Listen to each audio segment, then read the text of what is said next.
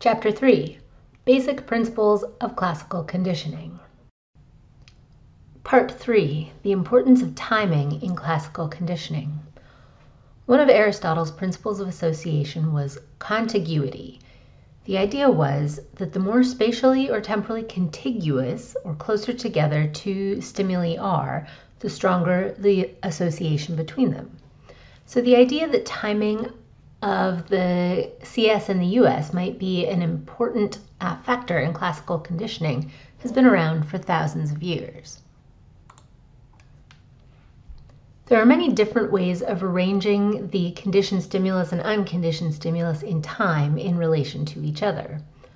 Which of these do you think is likely to produce the fastest acquisition of a conditioned response? What about the strongest or largest? How about the weakest? All of the experiments discussed in Chapter 3 so far have used short delay conditioning, in which the CS begins a second or so before the US, as diagrammed in Figure 3.8. This temporal arrangement usually produces the strongest and most rapid conditioning, which is one reason it's so popular in experimental research. With short delay conditioning, if a CS predicts the US, it will become excitatory. If a CS predicts the absence of the US, it will become inhibitory.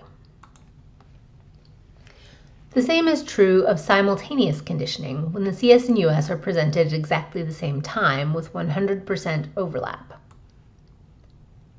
However, the predictive utility of the CS is necessarily lower with simultaneous conditioning than with short delay conditioning.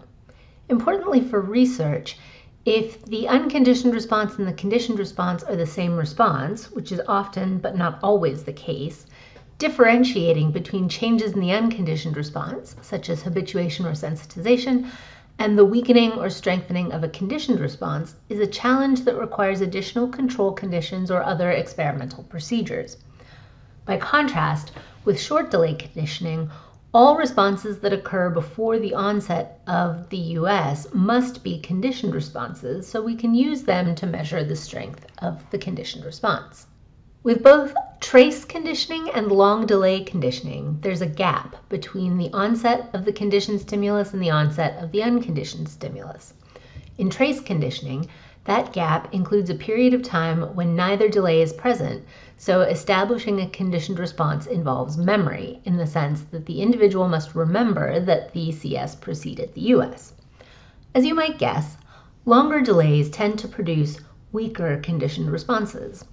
Just what constitutes a long delay depends on what the stimuli and responses are. A long delay for an idling conditioning paradigm might be a very short one if the conditioned response is glandular, like salivation. In long delay conditioning, the conditioned stimulus is presented until the unconditioned stimulus occurs, so it involves memory in a different way.